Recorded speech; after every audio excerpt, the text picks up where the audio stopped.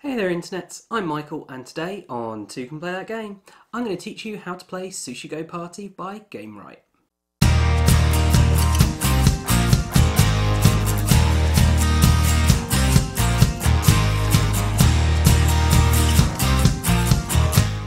Setting up the game, the first thing to do is to take the board and set it in the middle of the table.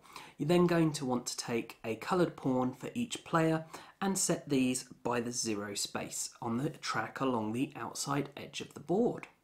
Next, you'll need to decide your card selection for the game. Now, the rulebook does contain a good selection here of different ones that you can do. We're going to start by setting up the dinner for 2 option down here. So to do that, we're going to need to get our nigiri.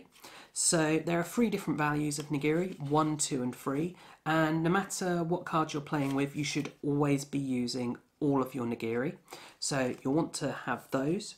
You then need to pick your rolls, and for the dinner for 2, the rolls we'll be using are the uramaki. So we place the tile in the roll space on the board, and we put the cards with our nigiri cards ready to shuffle.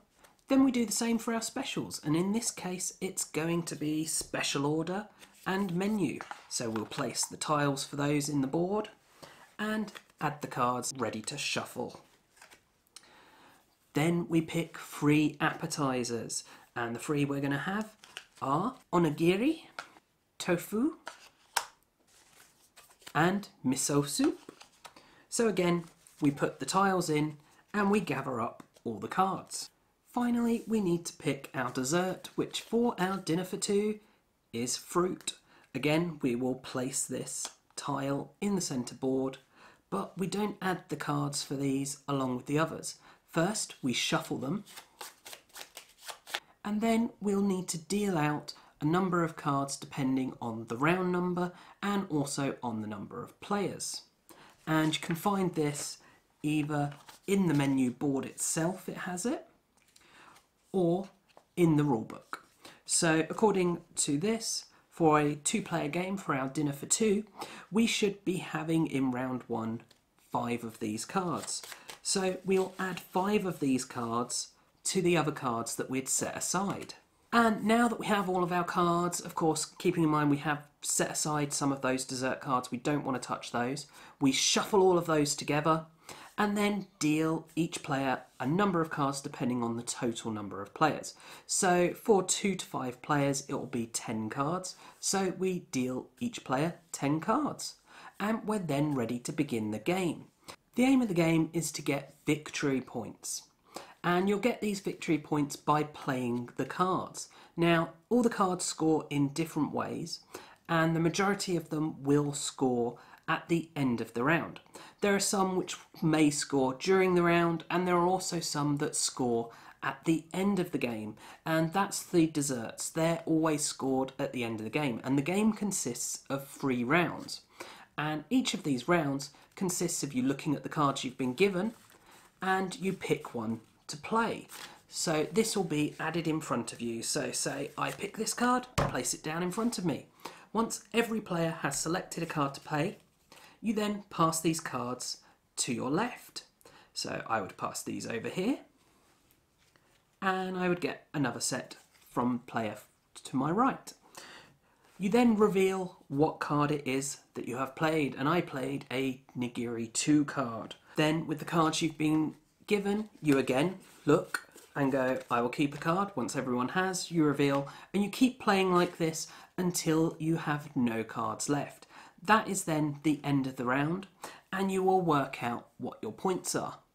So let's go through for this dinner for 2 what the cards are and how they score, just to give you an idea of how some of the cards work, because there are a lot more cards than this, but I'm not going to go through all of them.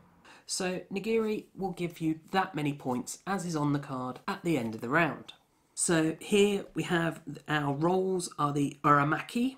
So this is a race to get to 10 rolls. And on the cards they have a different number of rolls along the top. So some might be worth only 3 rolls, some cards worth 5 rolls. As soon as you've got 10 down in front of you, then you get the number of points for the first place. Second person to do this will get the second place points, and so on. The next option we have is the menu. So this is only for 2 to 6 player games. When you use the menu, as you play it, you will then take all the cards that have not been dealt out that round, and you will draw 4 of these. You will look at these cards and you will pick one to play as a card for this round. The menu gets discarded and it will be shuffled in for the next round of play.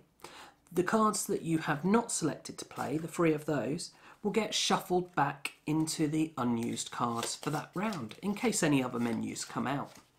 With a special order, when you play the card, you'll pick a card that you've already played and you will point it at that card. And you're then duplicating that card and it will score in the exact same way that that card did. Then moving on to our appetizers, we have onigiri. Now this scores depending on the number of different unique shapes. So there are 4 different types of onigiri, and if you have all 4, you can get up to 16 points. 1 will only get you 1 point, 2 4 points, and 3 9 points. The tofu, if you have just 1 tofu in front of you at the end of the round, you'll get 2 points. If you have 2 tofus in front of you at the end of the round, you get 6 points. But if you end the round with 3 or more tofus in front of you, you get no points for them at all. And the final appetizer is the miso soup. Now this scores simply 3 points, but if anyone else plays a miso soup in the same turn that you're playing it, it will get discarded. Now that isn't in the same round, so someone could play it in a different turn of cards, but in the turning over of cards in a round, if you're turning one over and someone else is also turning one over and they're both miso soup, then you both discard them and no one gets any points. Then that leaves us with our sweet little desserts, which in this case is fruit. And the fruit will score depending on the different types of fruit that you have at the end of the game. So if you have no fruit at the end of the game, you'll lose points. You'll have -2 points. If you have 1 type of fruit, you get 1 point. And as you get more and more fruits, you get more points. So that is how you will score for the round and all the different cards for a dinner for 2 anyway. As I say, there are other cards and they will score differently. Once you finish the round, you gather up all cards that are not dessert cards. The dessert cards will stay with those players for the endgame scoring. You will then shuffle all the cards together, along with a number of new dessert cards as denoted by the number of players. You then again deal each player a specified number of cards, so 10 for a 2 to 5 player game. And you once again go through picking a card and passing your cards, which is a mechanic commonly known as drafting, and they call it in this a light pick and pass game. Once you've done your second round, you then do a third round doing the exact same thing. Then it's the end of the game. You'll work out your scoring for that final round, and then also in that final round for your fruit, which is your end game scoring. Whoever has the most points wins the game. And that is how you play Sushi Go Party from Gamewright. I do hope you've enjoyed this video and found it useful, and of course if you have, please do check out the rest of the videos on the channel, as well as subscribing to the channel and sharing it with your friends and family. And do also take a look at us on social media. You can find us on Facebook and on Twitter. And as always, thanks for watching, and bye for now.